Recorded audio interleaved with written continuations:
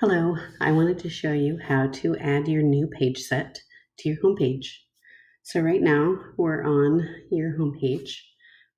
Right click using your mouse and this option comes up.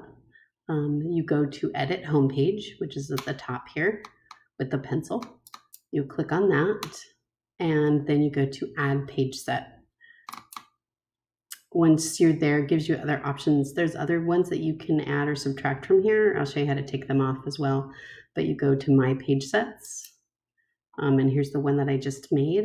So I'll click that, and then you have to make sure that you do this little check mark, and then it comes up, and that will show you which one is on your home page. So you can see I made one with colors. I was trying some other ones, and if I don't want it, I can take it off.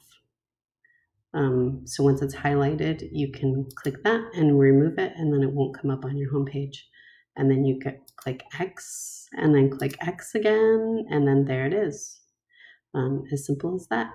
Anyway, so the same process goes for taking off, and I did show you briefly how to do that. So let's say I don't want to see that page anymore. Oh, you can also move them around too. You can move it over. And let's see, oops. So now I'm getting all, okay, then go to remove, and then I can remove it. So now it is no longer there. But from here, you can change your background too. You can do more customization, even having your grid size. You can make it smaller or bigger if you want. And choose that one.